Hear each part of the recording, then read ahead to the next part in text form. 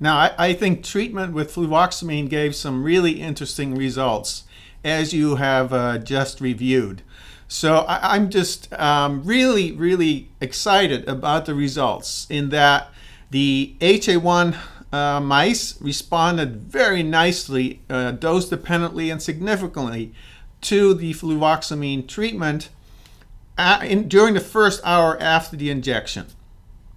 And the HA3 mice had maybe a little trend, but it was not significantly different. So in addition, all the other time points that we measured nest building from 1 to 2 hours, 2 to 3, 3 to 4, and 4 to 5, and 5 to 24, or overall the 24-hour period after the injection, there was no significant difference according to the dose that the animal received. So that is very interesting. So we see an acute effect in one strain and no effect at all in another strain.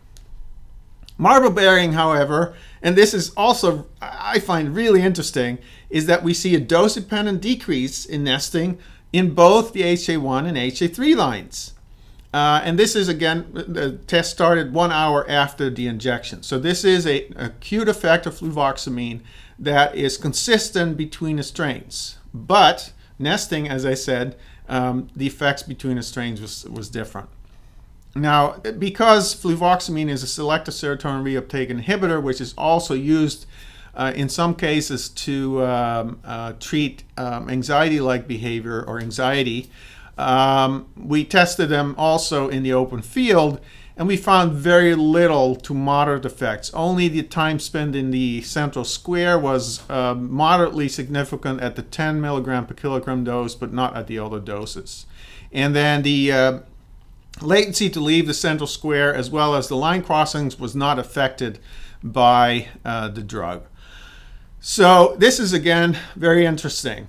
So we would have expected, because SSRIs take several weeks to have full effect, and in our mice, when we did earlier studies with fluoxetine, which is Prozac, we found that after 3 weeks the maximum effect was reached, but there was certainly a significant effect of fluoxetine after 2 weeks. So now, after 14 to 16 days for the nesting, marble bearing, and open field, respectively, we see some acute effects, but no long-term effects, which is really interesting. And I'm going to challenge you to interpret those data in conjunction with the elevated plasma data that you're going to collect. So you have collected and now are going to analyze.